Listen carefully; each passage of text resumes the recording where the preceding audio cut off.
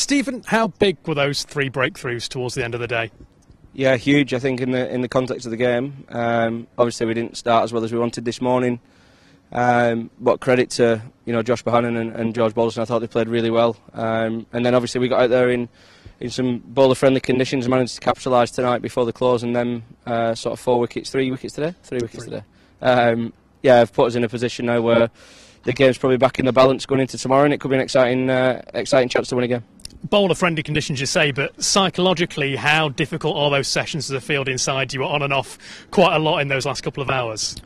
Yeah, I think it's difficult for both sides. Probably more so the batting side, to be fair. I think the challenge from a bowling side is to stay loose and make sure you have to be on it from ball one.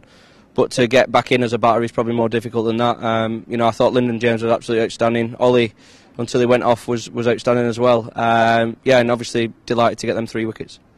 We've seen Lancashire score at quite a rate on the first day, but today they went 44 balls without a boundary. Was that part of the plan as well this evening?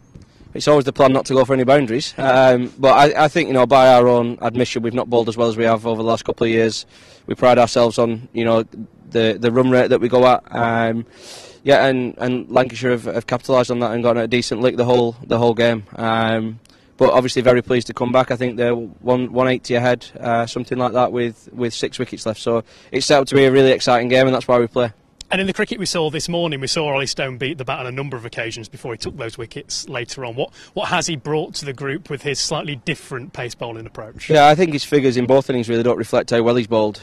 He's definitely brought a lot of pace, that is for sure. I think he's he's bowling, I would suggest, upwards of 90 mile an hour there in most spells. Sorry. He's brought that, but he's just a great guy to have around. He got left out at Lords, didn't sulk him on, got on with it, was a great 12th man. Great around the group.